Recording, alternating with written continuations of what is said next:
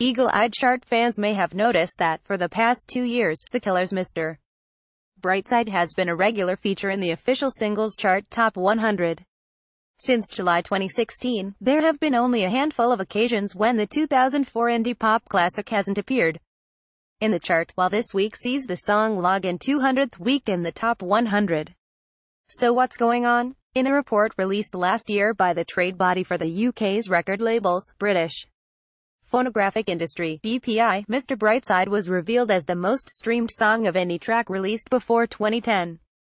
In the last year, March 2017 to March 2018, the song has been streamed 45 million times, while so far in 2018 alone, it's averaged 878,000 plays a week across all major streaming services, helping it linger around the lower end of the Top 100.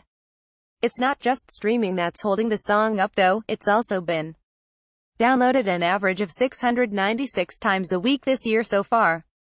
Pretty good going for a song that first charted 13 years ago.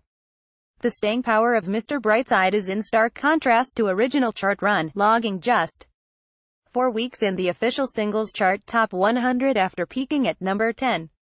It's since gone on to become a staple at pretty much any party or club night, helping it notch up lots of streams and downloads every week. Look at Mr. Brightside's full, week-by-week chart run in the UK. Here music fans are increasingly using streaming as a way of discovering or revisiting the classics. Other popular catalog singles that perform well in the streaming era include Oasis' 1995 hit Wonderwall, streamed 30 million times in the last year, while Christmas classics including Mariah Carey's All I Want for Christmas Is You, 26 million streams, and the Pogues' Fairy Tale of New York, 21 million, are also very popular on streaming services during the festive period.